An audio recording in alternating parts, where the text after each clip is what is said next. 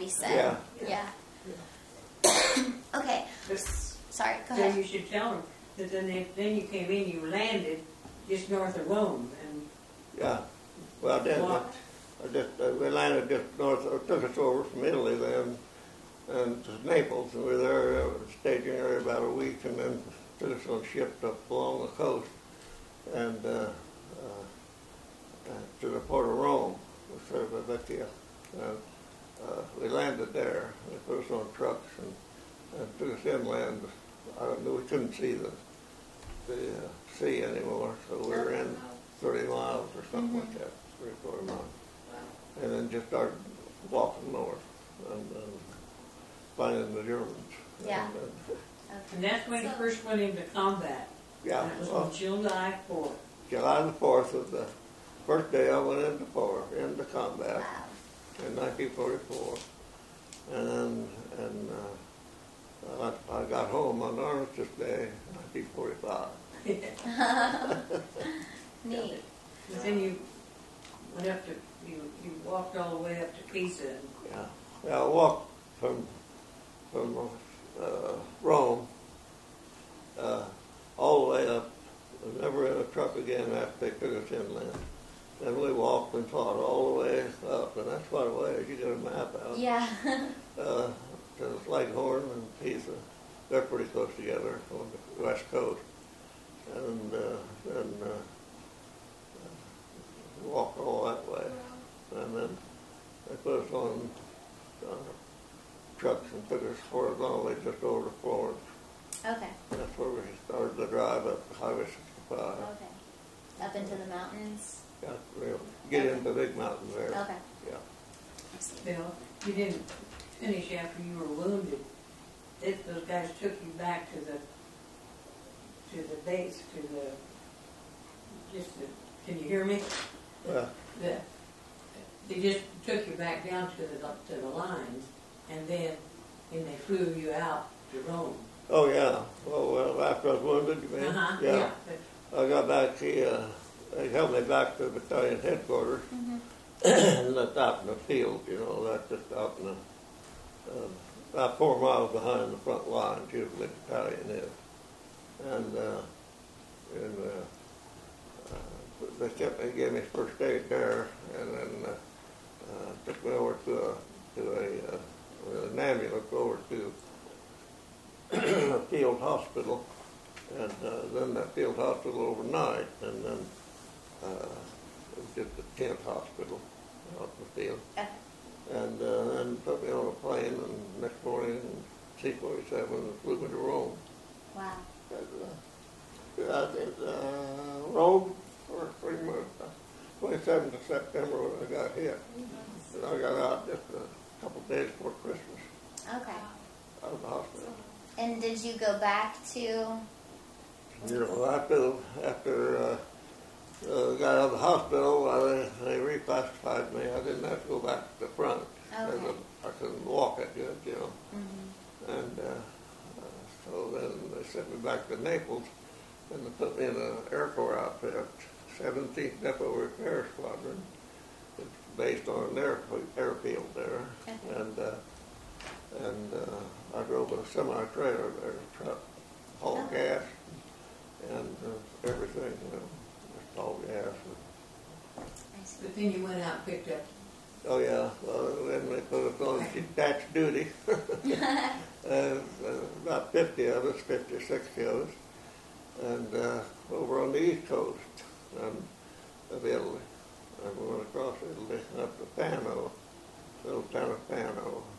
We just took over a bank building there that was vacated, and the fighting was all north of us then, yeah. And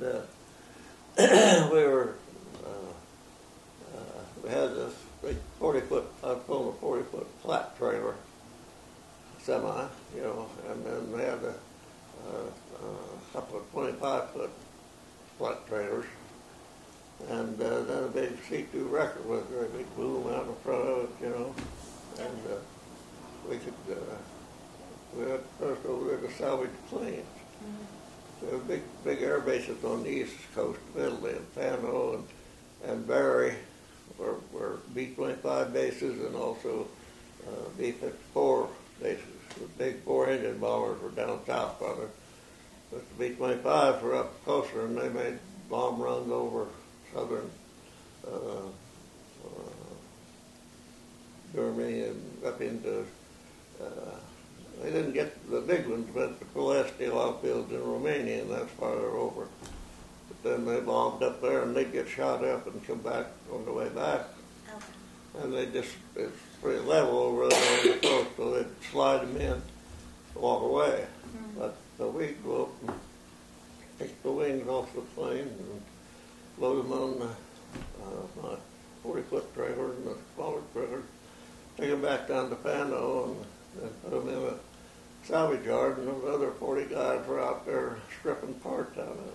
See? They were running out of port, and then they shipping them to the... Yeah, they were running short parts, so that's what they did, strip the parts out for repair. Okay. I see.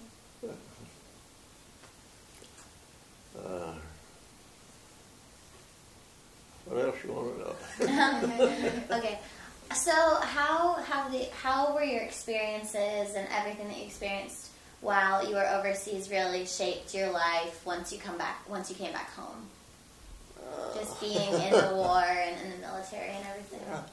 Yeah, I came home on furlough, and when I was in Oregon, just before I shipped out, I gave her a diamond.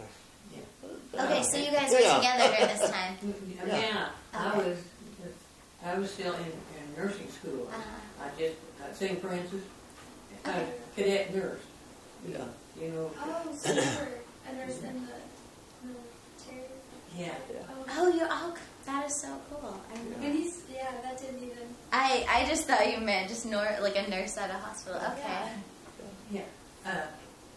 Yeah, and let's see, where we were. Oh, and I happened to have just finished my probate period. Mm-hmm. And so we were together. He gave me my diamond, which I lost in a truckload of soybeans. But then he left, and I didn't see him again for 2.5 years. Oh, wow. Till he, Okay.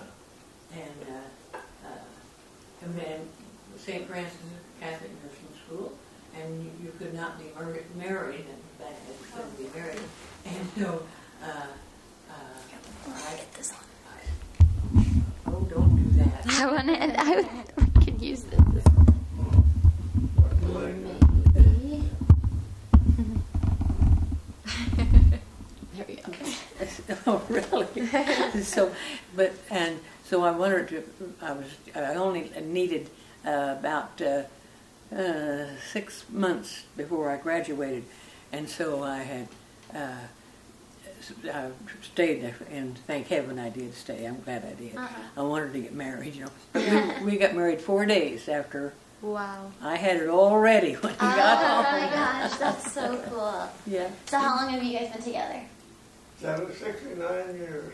Wow. 69 years? September 1st, 69 Wow. years. Wow. That's amazing. That'd be the 370 next September. Okay. That's so Yeah. neat. And we went back.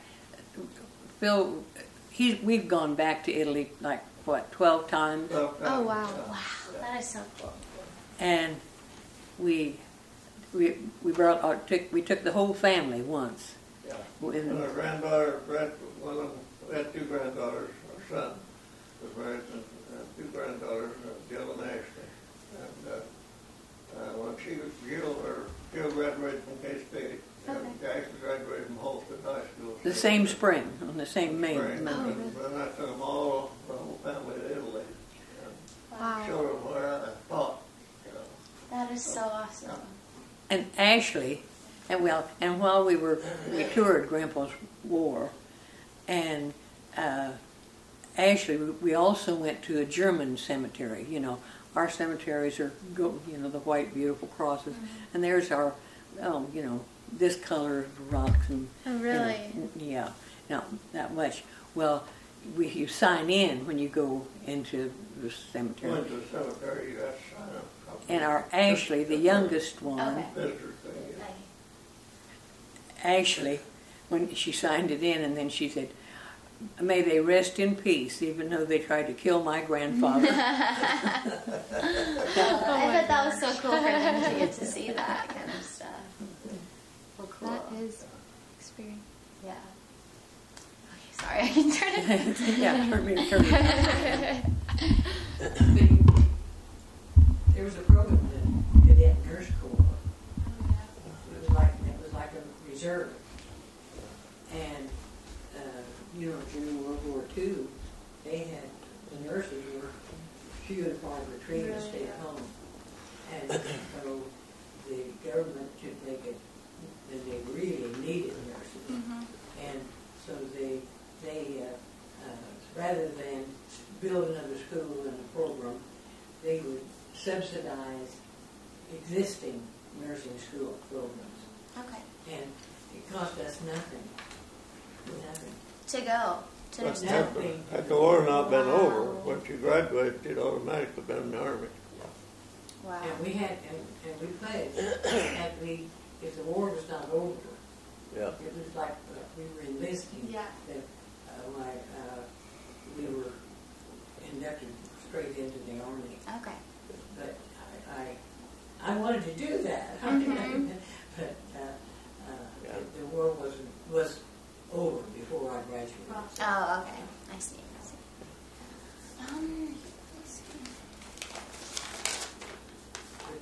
The story about him. Well, it can be about both of you. What else you want to know? Okay, what would you like young people today to know about you and your story and veterans? Well, I tell people about it, when they want to know, and I think it's important that they know, history repeats itself, Yes. and if you don't know, you're walking on dangerous territory. You really need to be aware.